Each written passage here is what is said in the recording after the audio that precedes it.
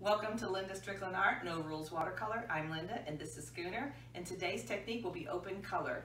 If you're new to watercolor, you may want to check out my videos setting up and getting started on my YouTube channel, Linda Strickland Art. It's my goal today to give you just enough information so that you feel confident to paint exuberantly. So grab some brushes and let's get started.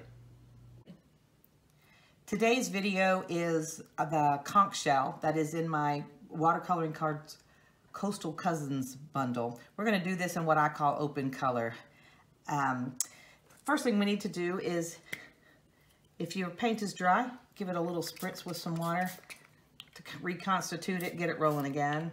If you're painting with the Mimic brush that came in my Watercoloring Cards bundle, this baby brings back a lot of water and pigment to the paper, which is a good thing. Water is good in watercoloring, but you want to make sure that you make good use of your blotter, or you'll end up with like soup on your page. So if you're experiencing that, or from what I'm saying makes no sense to you whatsoever, you may want to go watch my Getting Started video, which will explain all this in more detail. So let's get started. I'm going to use, I'm going to randomly wet the page, which means this. I'm going to splatter. I'm just going to put some water on it. I got nice clean water, big sloppy brush. I'm going to get just water. What this does is it gives you kind of an abstract. The paint moves. It takes the control out. The paint's going to move around in a way that I haven't planned, and that's kind of good and exciting and also scary at the same time. Where it's shiny, that's where it's wet. I don't know if this shows in the video. So about half of the paper has some water on it. This gives me hard edges and soft edges at the same time without me having to think about it or manufacture them.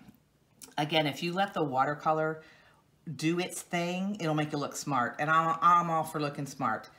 So I'm going to pick up the raw sienna. You know what? Let's not. Let's just have fun. Let's go straight in with the pink. These conch shells, y'all know what they look like. They have beautiful pink on them up in the shell part.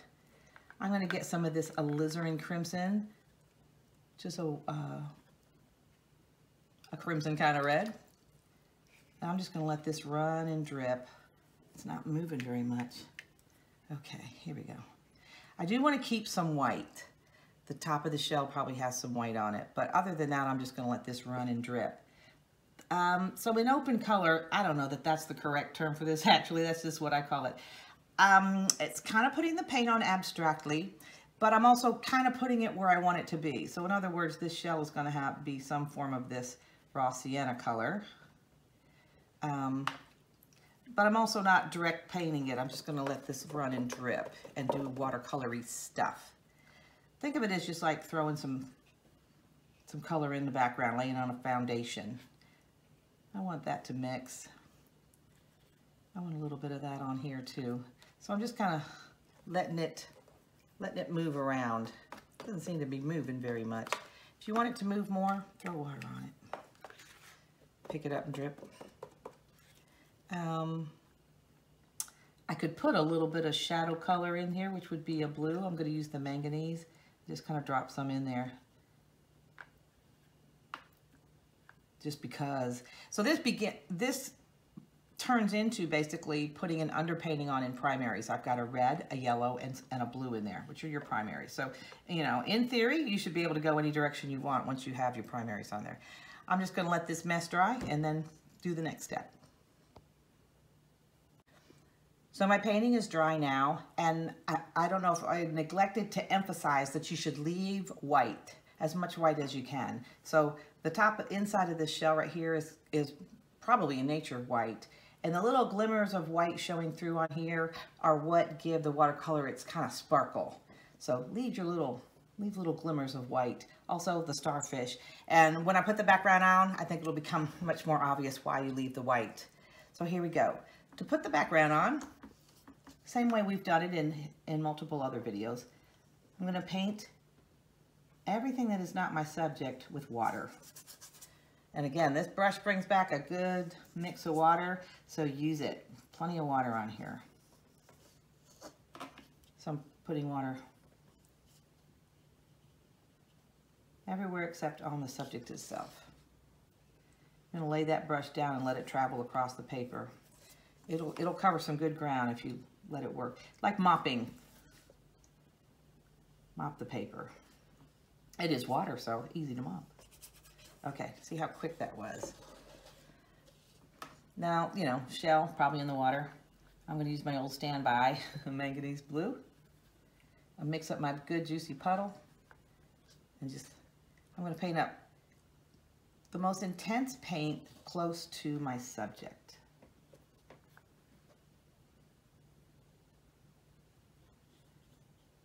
And then as I go away from the subject, I've got just water on my brush. I'm just gonna let this kind of fade out so that it's darkest up against the subject. Being real careful to keep my lines clean. Then clean my brush off. I've got just water.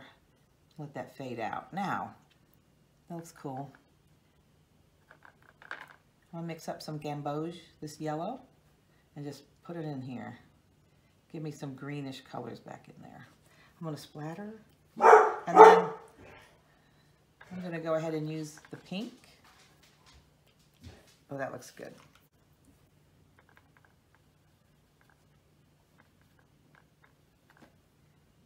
And we just keep going. Closest concentration of pigment right up against my subject.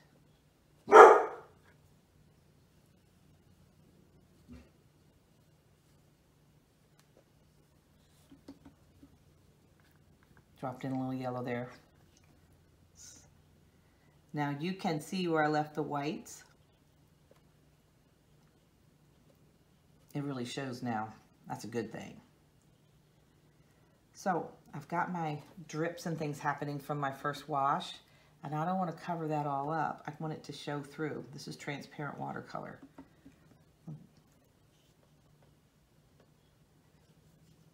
So I'm going to paint darkest up against the subject and then just kind of let it blend out as we go.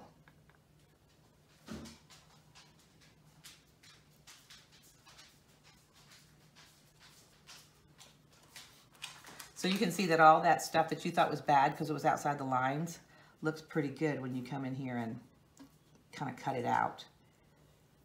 What that does, the open color does, as opposed to just painting directly, is it gives you a cohesiveness and a looseness that is harder to achieve if you're painting each little detail up next to each other.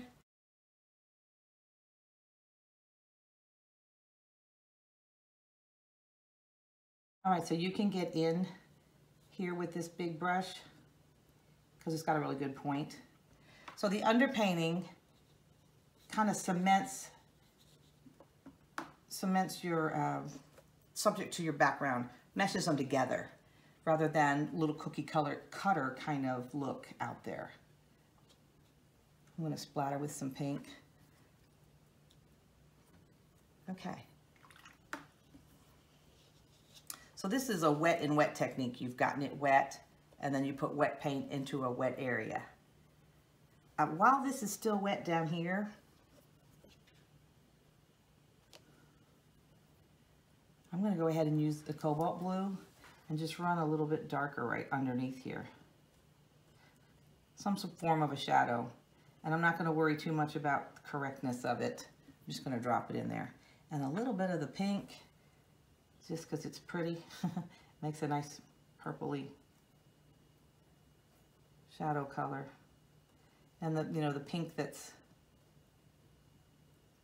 in that would be elsewhere on the painting too. All right, so what I was going to do in the background is, when this is no longer shiny, but it's not dry yet, you can splatter and get some cool textures. So this is just water on my brush, and I'm just dropping it on there. We'll see what that does. Just gonna have to let it go. You know what? I might splatter with some blue too. Let's see what happens.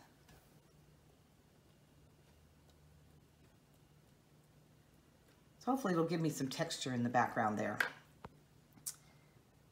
All right. Now I'm gonna work right on the shell. What I'm gonna do is use the same color that's underneath and just do another layer, a little more detailed and controlled this time. So I'm gonna clean off my mixing area.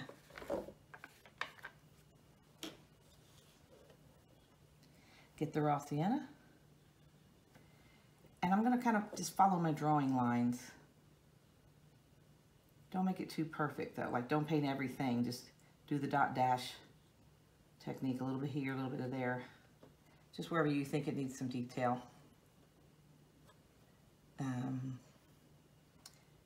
Less water this time, so make sure you make good use of your blotter.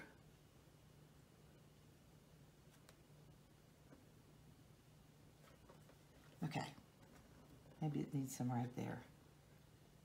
It's a pretty important piece. Alrighty, I'm gonna put, just the smallest touch, and I may regret this, just the smallest touch of pink in a couple of these places. Not all of them, don't make them all look the same, then that would be boring. We don't want all the same, and we definitely don't want boring. Exuberant painting here. Make it exciting. I want to kind of smooth this line out. Not make it quite so hard. It's already on there in the drawing line, so I don't need to advertise it so much. Maybe these hook together. Yeah, that looks good. Okay, the fun part, the pink. So I've got a nice first wash happening there. A little bit of warm over here and the pink. So now I'm gonna put a second layer on. And on these shells, the pink does come over onto the body of it and onto the, I don't know, the wing of the shell, whatever that is. So I've got a good passage of color there. But now I need to separate them out. One's in the front, one's in the back. So I'm gonna lay down a good amount of pink. Ooh, that's pretty. Then I'm going to clean my brush off, and I've got just water. I'm going to bring it out in a purposeful shape. Kind of knock the edge off.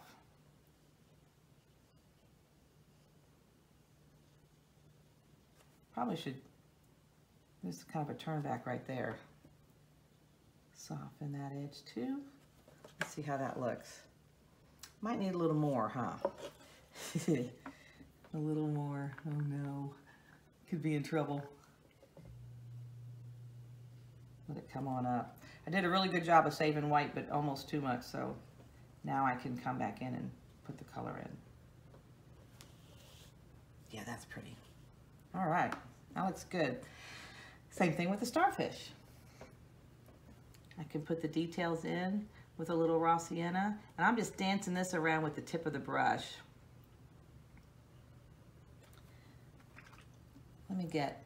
I'm gonna go to burnt sienna. Now I got too much water. Just kind of make it a little bit different. And you know how they have all the knobby, they have knobby things on them. So I'm gonna do little dots with the tip of my brush, which is fun.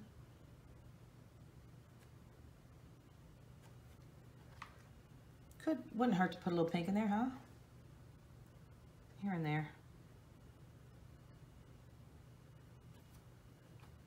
Now it looks like it has chicken pox. That probably was too much.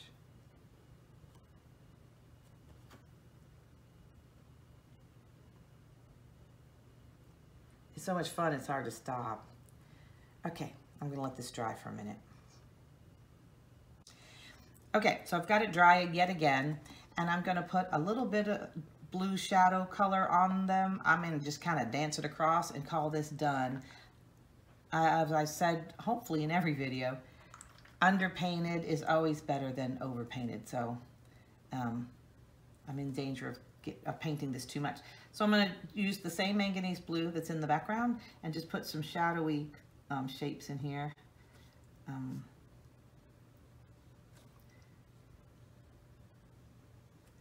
All right, I got them on there. It looks really stripy. So I'm going to clean my brush, touch it to my blotter. I have just water on here. I'm going to soften these edges. Make them look like shadows.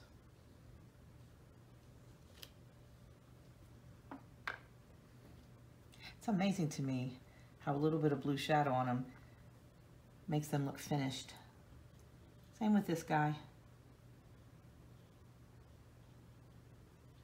And, you know, I'm sure there's all kinds of rules about where the proper place for the shadow is and where your light source is and blah, blah, blah. But it's in the water and down in the ocean, so who's to say where the light source is? And frankly, I don't care because it's my painting and I get to do what I want. So Put it on where it feels good. I wonder if there's a little shadow right there. Let's see what happens. If we don't like it, we'll take it off. That's really purpley. That's not bad though. Okay, I feel like this under here could be a little darker. It doesn't have to be. I'm probably entering the danger zone of painting, of overpainting. Let's see what happens. Right up in here, under here, if it's just a little bit darker. That's where the drama is. The dark against the light. I got just water on my brush. Just gonna soften this. Put a little bit of pink in there. Because that purpley color was pretty. Okay.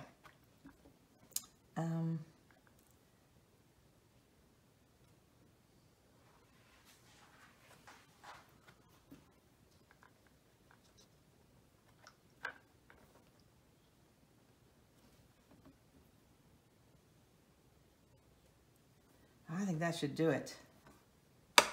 And that's the conch shell.